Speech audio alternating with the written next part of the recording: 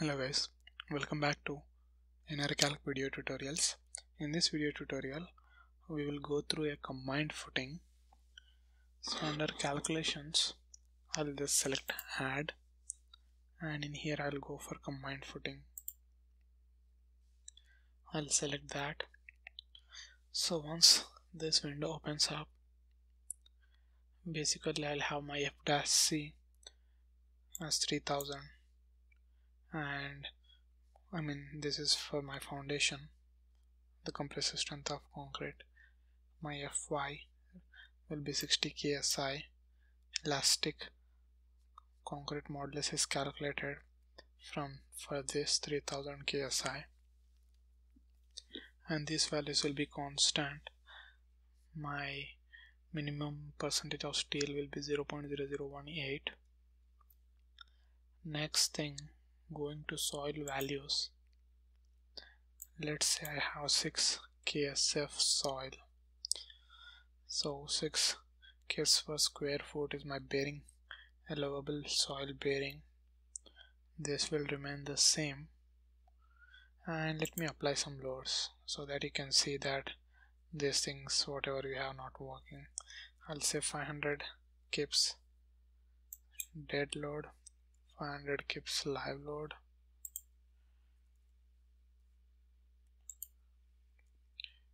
25 on one column, and on the column number 2 we'll have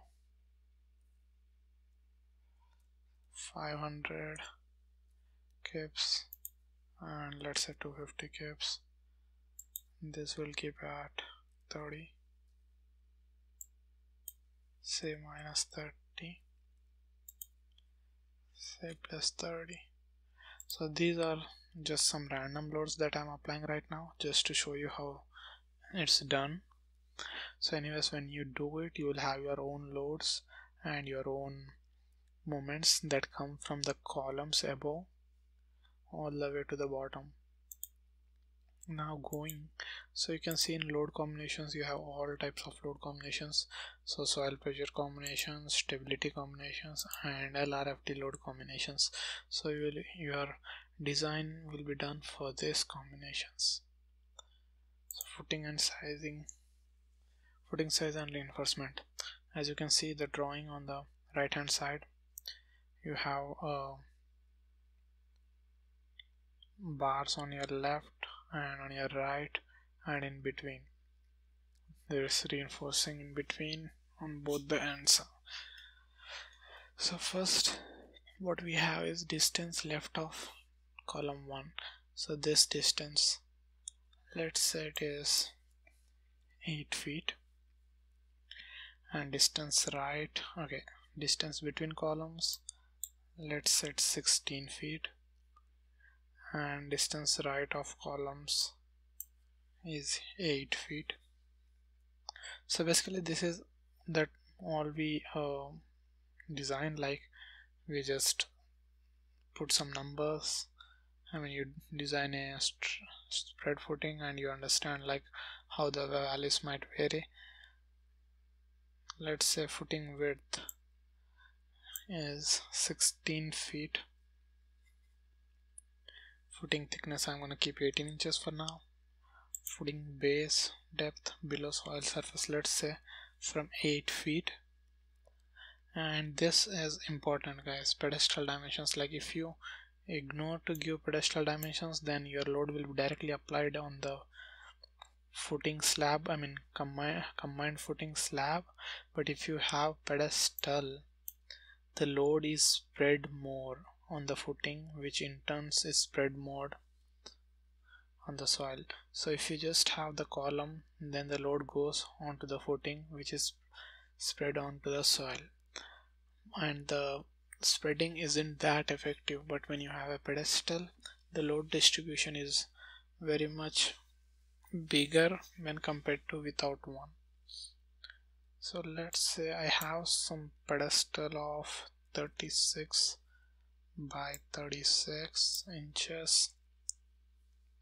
Height doesn't matter in this case, and rebar center to concrete edge at top and rebar center to concrete edge at bottom will be 3 inches. That's sufficient for now.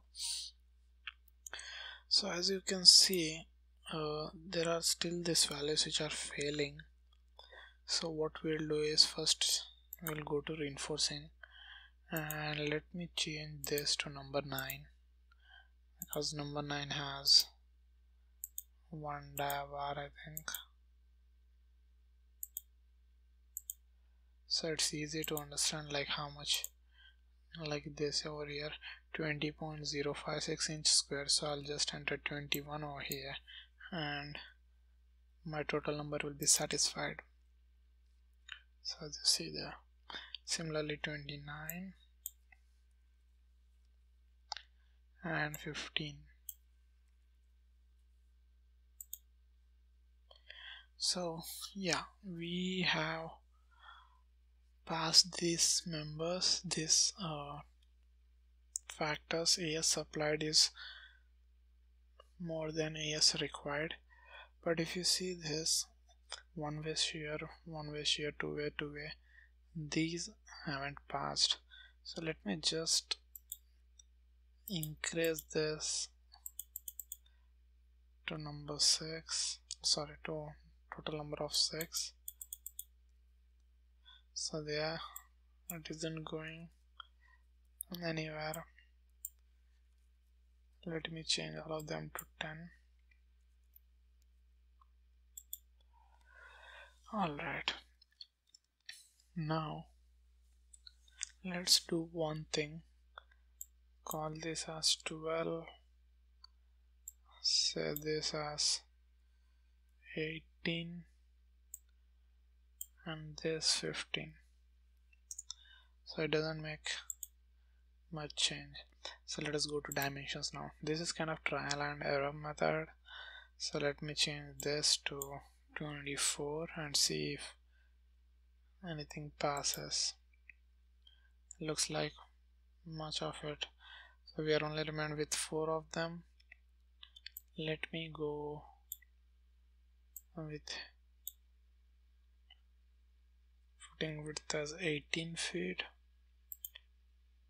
and let's say we have 9 feet and 9 feet on each side, or we can make 10 feet on this and 8 feet on this. And let me go this to 30 inches.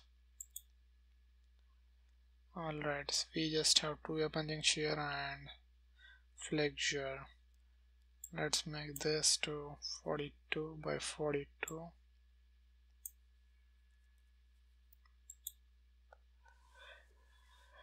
Okay, we are almost nearer to the capacity required.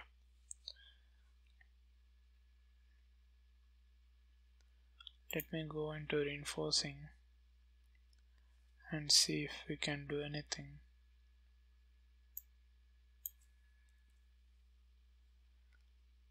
So flexure at column 1. Alright, go in here and say 36 inches. So once you say 36 inches, two-way punching is passed. I mean, if you have it 32 inches, let's say, and it's still passing, which is good. Now we are remain with this flexure left of column 1 bottom. Alright, let's say this, changing this to 6 feet. How does it affect? There you go. See, let's change that to 6 feet. Wow, that looks good. So this is how you do the design and analysis of a combined footing. You just provide the minimum required quantities of your rebar,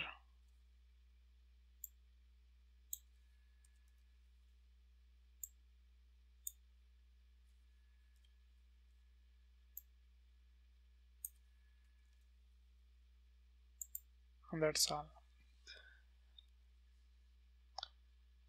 And dimensions you change, you make sure you provide correct dimensions. It's like trial and error method, but if you have some experience around footing, you can like make it out how much distance you need left of to come footing 1 and footing 2, like depending on the loads, if you have heavier load and if you have lighter load.